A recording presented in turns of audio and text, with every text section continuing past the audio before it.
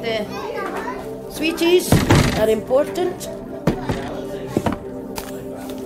Been in the home care industry for about 18 years now. A lot of it is personal care. We're out on the streets on our own. We have to go to a complete stranger's house on our own, and there has been a few of our home carers have been like attacked and assaulted, etc. So how many are you needing?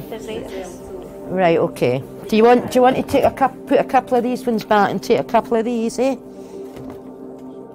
Our work isn't recognised. There's more pressures coming to us at work now. We've been asked to fulfil more clients. The times were getting shortened. The walking distances were getting longer. Lots of things. And just really, we just felt so downtrodden when we weren't getting listened to by our bosses at this stage either.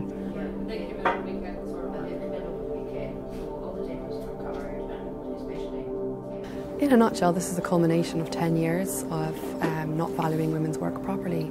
And what this strike is over and what this campaign has been over is about how we value the role of women's work and making sure that when women go to work and the work that they do is seen as just as difficult as men's work is, that they get paid the same amount. And that's your and later, okay?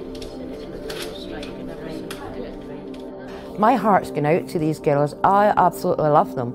I just want to go like that and hug every one of them. They actually don't realise themselves how strong they are. You know, they've just come together. They're wonderful.